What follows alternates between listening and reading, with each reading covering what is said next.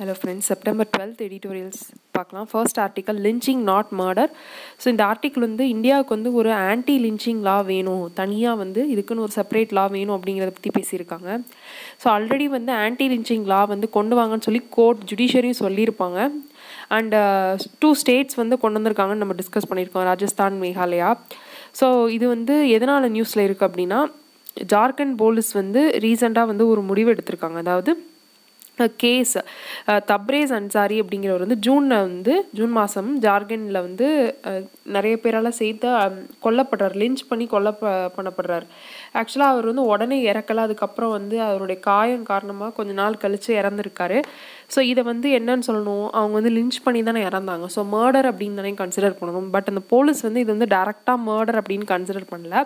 அவங்க அதுக்கு ரீசன் என்ன சொல்கிறாங்க அப்படின்னா, இந்த ரிப்போர்ட் படி, அதாவது டாக்டரோட ரிப்போர்ட் படி அவர் வந்து ஹார்ட் அட்டாக் ப்ளஸ் அந்த ட்ராமா அதன் விளைவாக ஏற்பட்ட அந்த ஒரு ட்ராஜடியை வந்து ரீசனாக சொல்லாமல் அதன் தொடர்ச்சியாக ஏற்பட்ட ஒரு ரீசன், ஹார்ட் அட்டாக் ப்ளஸ் அந்த காயனால இறந்துட்டார் அப்படின்னு சொல்லியிருக்காங்க. ஸோ இங்கே வந்து மர்டர் அப்படின்னு சொல்லி கன்சிடர் பண்ணாமல் இதை வந்து ஒரு ஹோமிசைடு அப்படின்னு சொல்லி கன்சிடர் பண்ணுங்கிறாங்க. என்ன டிஃப்ரென்ஸ் அப்படின்னா, மர்டர் அப்படின்ற with intention to cos harm, அவங்க வந்து கொலை பண்ணணும்னு ஒரு இன்டென்ஷனோட பண்ணுறது. ஹோமிசைட் அப்படிங்கிறப்ப இன்டென்ஷன் இல்லாமல் கூட நடக்கலாம். ஸோ அப்படின்னு சொல்லி இதை வந்து அந்த வீரியத்தை வந்து டைலூட் பண்ணுறாங்க. ஸோ அப்போ வந்து இந்த இடத்துல நமக்கு வந்து என்ன தேவைப்படுது அப்படின்னா, ஒரு ஆன்டி லின்ச்சிங் லா வந்து இருந்தால் நல்லாயிருக்கும் இல்லையா. ஸோ அதுதான் இந்த ஆர்டிக்கல். ஸோ இப்போ ப்ரெசண்ட்டாக இருக்கக்கூடியது செக்ஷன் 302. இது வந்து மர்டருக்கு வந்து டெத் ஆர் லைஃப் இம்ப்ரிசன்மெண்ட் வந்து கொடுக்கப்படும். ஸோ ஹோமிசைட் அப்படின்னா வந்து 10 years இம்ப்ரிசன்மெண்ட் இல்லைனா லைஃப் டேர்ம் வந்து கிடைக்கும். ஓகே, ஸோ இது வந்து இந்த டைலூட் பண்ணுறாங்க இல்லையா இந்த பாலிசி ரீசன் சொல்லி. அப்போ ஒரு ஆன்டி லின்ச்சிங் லா எடுத்துகிட்டு வந்துட்டாங்கன்னா அந்த ஒரு சட்டத்துக்கு கீழே வந்து தண்டனை வந்து நம்ம கொடுக்கலாம். ஓகே, ஸோ நெக்ஸ்ட் ஆர்டிக்கல், தி ஆப்சென்டி கான்ஸ்டிடியூஷனல் கோர்ட். ஸோ இது வந்து என்னென்னா ஜுடிஷியரியோடைய ஒரு நிலைமையை பற்றி பேசியிருக்காங்க.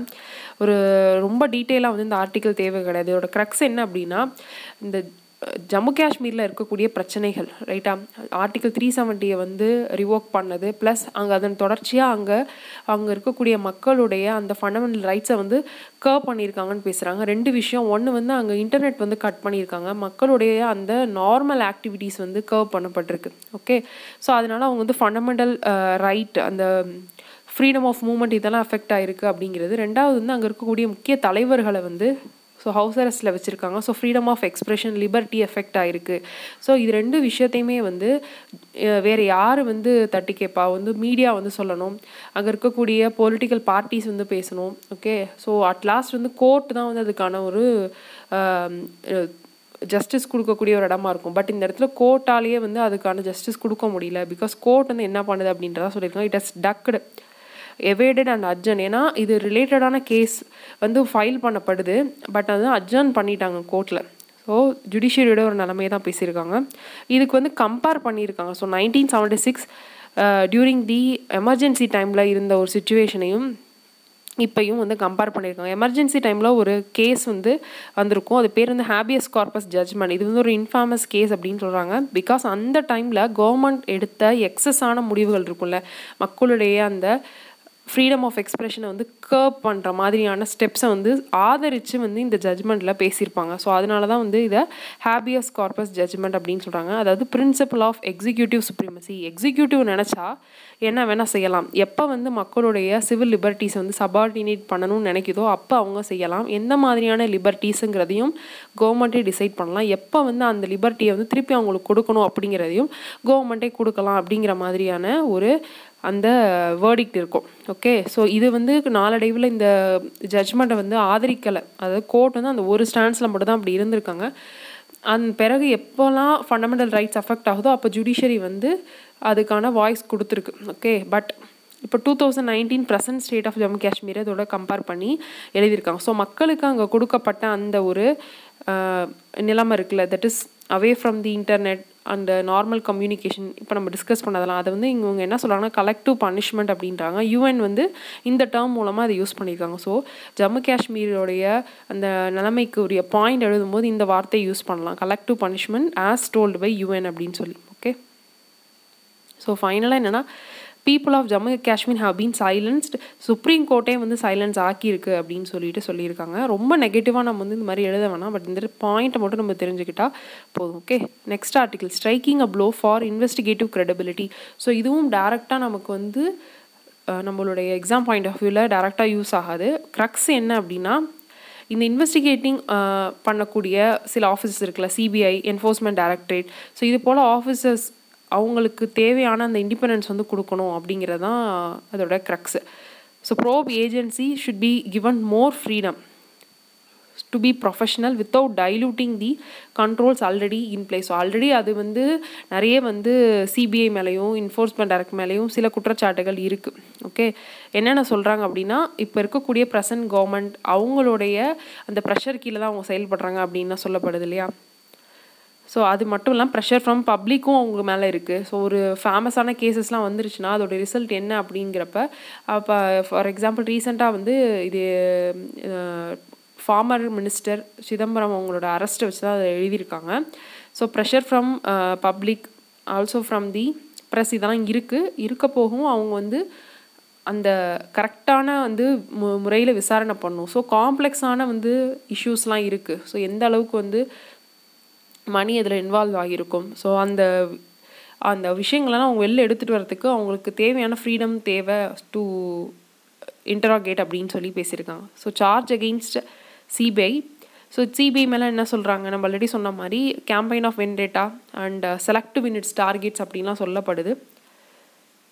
ஸோ கஸ்டடியல் இன்ட்ராகேஷன் தேவையா இல்லையா. ஸோ இப்போ வந்து கஸ்டடியில் நாங்கள் எடுக்கணும், இன்னும் கொஞ்சம் நாள் எக்ஸ்டெண்ட் பண்ணுங்கன்னு சொல்லி கேட்குறாங்க இல்லையா கோர்ட்டில், அது வந்து தேவையா இல்லையா அப்படிங்கிறப்ப, ஒரு காலத்தில் வந்து கஸ்டடி இன்ட்ராகேஷன் வந்து கம்மியாக தான் பண்ணிகிட்டு இருந்தாங்க. பட் இப்போ டைம்ஸ் மாற மாற அவங்களுக்கு தேவை வந்து ஏற்படுது. ஸோ அவங்களுக்கு கொடுக்கணும் அப்படின்ட்டு சொல்லியிருக்காங்க. ஓகே, ஸோ ரொம்ப டீட்டெயிலாக அது தேவையில்லை. பிரெக்சிட்டும் கண்டினியூ ஆகும். ஸோ பிரிட்டன் வந்து வெளியில் போக போகுது இப்போ October 31. ஸோ அது என்ன நடக்குதுன்னு பார்க்கலாம்.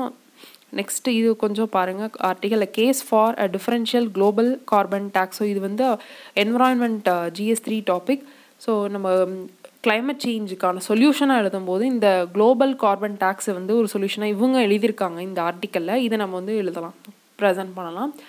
அதாவது கிளைமேட் சேஞ்சுக்கான சொல்யூஷன் என்ன அப்படின்னா வந்து ஆக்ஷன்ஸ் எடுக்கணும், எல்லா நாடுகளும் எடுக்கணும் அப்படிங்கிறதுக்கு கரெக்ட். பட் வந்து அந்த எந்தெந்த நாடுகள் அதிகமாக வந்து ஸ்டெப் எடுக்கணும், ஸோ எந்த நாடுகள் அதிகமாக வந்து கார்பன் எமிட் பண்ணுறாங்களோ அவங்க அதிகமாக ஸ்டெப் எடுக்கணும். ஸோ ஹிஸ்டாரிக்கல் இன்ஜஸ்டிஸ் வந்து பண்ணியிருக்காங்க. ஸோ கொலோனியல் நேஷன்ஸ்லாம் நிறைய வந்து at the cost of the developing Nations, so அவங்க வந்து நிறையவே வந்து முன்னேறி இருக்காங்க. இங்கே இருக்கக்கூடிய ரிசோர்ஸை எடுத்துகிட்டு போய் அவங்க வந்து அதில் வளர்ச்சி அடைஞ்சிருக்காங்க, நிறைய வந்து கார்பன் எமிட் பண்ணியிருக்காங்க, என்விரான்மெண்ட் டேமேஜ் பண்ணியிருக்காங்க. ஸோ அவங்களுக்கு அந்த ஒரு டியூட்டி இருக்கு இல்லையா, ஹிஸ்டாரிக்கல் டியூட்டி இருக்குது to rectify there mistake.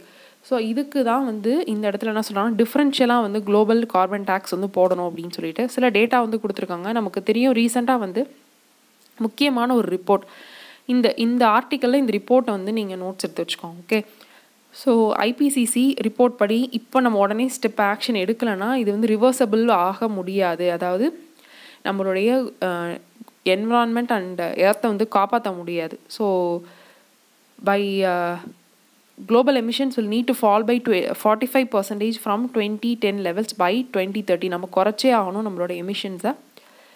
So இதனால் எஃபெக்ட் ஆக போகிறது யார் அப்படின்னா மெயினாக வந்து ட்ராபிக்கல் கண்ட்ரீஸ், அதில் வந்து இந்தியா, பங்களாதேஷ்லாம் ரொம்ப எஃபெக்ட் ஆகும். இதுக்கு எக்ஸாம்பிள் வந்து ரீசெண்டாக நம்மளுடைய தமிழ்நாட்டிலேருந்து வாட்டர் க்ரைசிஸ் அவங்க வந்து மென்ஷன் பண்ணி எழுதியிருக்காங்க. ஸோ நமக்கு வந்து ட்ராட்ஸ் வந்து நிறையா வந்தால் ஃப்ளட் வந்தால் இன்னும் அதிகமாக வரும். ஸோ இதெல்லாம் வந்து ரீசன்ஸ் வந்து கிளைமேட் சேஞ்சால் வரக்கூடிய எஃபெக்ட்ஸ். யார் இந்த பேர்டன் அதிகமாக ஷேர் பண்ணுறான்னா லீஸ்ட் டெவலப்டு நேஷன்ஸை, டெவலப்பிங் கண்ட்ரீஸ் தான் அதிகமாக வந்து இந்த சுமையை சமைப்பாங்க at the cost of the developed Nations. Okay, so அவங்களுடைய லைஃப் ஸ்டைல் சாய்ஸஸ்னால நமக்கு இது ஏற்படுது. ஸோ இந்த இன்ஜஸ்டிஸை சரி பண்ணணும், அதுக்கு தான் ஃபனல் அப்ரோச் அப்படின்றாங்க. ஃபனல் அப்படிங்கிறப்ப ஹை இன்கம் கண்ட்ரீஸ் மேலே இருக்காங்க, அவங்களுடைய பெர் கேபிட்டா பார்த்தீங்கன்னா எமிஷன் பார்த்தீங்கன்னா ரொம்ப அதிகமாக இருக்கும் compared to low income countries. 0.3 million tons of carbon di oxide per capita per year இது. ஸோ இப்போ இது பொறுத்தவரை பார்த்தோன்னா அதிகமாக பெர் கேபிட்டா இருக்கக்கூடிய நாடு வந்து அதிகமாக வந்து ஸ்பெண்ட் பண்ணணும். Okay, to combat the carbon emission. அவங்க தங்கள் நாட்டில் வந்து குறைக்கிறது இல்லாமல் லோ இன்கம் கண்ட்ரீஸ்க்கும் அந்த டெக்னாலஜிலாம் கொடுத்து அவங்களையும் வந்து கம்மியான ஒரு கார்பன் எமிட்டராக மாற்றுறதுக்கு ஹெல்ப் பண்ணணும். ஸோ இதுதான் இந்த இடத்துல வந்து டிஃப்ரென்ஷியல் கார்பன் டேக்ஸ்ன்னு சொல்கிறாங்க. இல்லைனா வந்து வேறு டேர்ம் என்ன யூஸ் பண்ணுறாங்கன்னு பார்த்தீங்கன்னா ஜஸ்ட் எனர்ஜி டிரான்சிஷன் ஜேஇடி அப்படின்றது. ஸோ வேறு என்னெல்லாம் பண்ணணும் அப்படின்னா நம்ம எனர்ஜி இன்ஃப்ராஸ்ட்ரக்சரே மாற்றணும், ஃபண்டமெண்டலாக அதை சேஞ்ச் பண்ணணும், இன்வெஸ்ட்மெண்ட்ஸ் நிறைய பண்ணணும், நியூ குளோபல் க்ரீன் டீல் வந்து புதுசாக வந்து எடுத்துகிட்டு வரணும், கீழே இருக்கக்கூடிய கண்ட்ரீஸோடைய டிரான்சிஷனுக்கு ஹெல்ப் பண்ணணும்.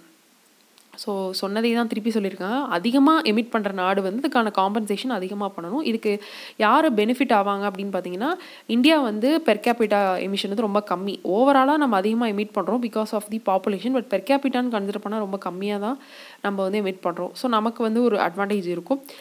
அதிகமாக வந்து செலவு பண்ண வேண்டியது யாராக இருக்கும் அப்படின்னா யூஎஸ்ஏவும் சைனாவும் இருக்கும்.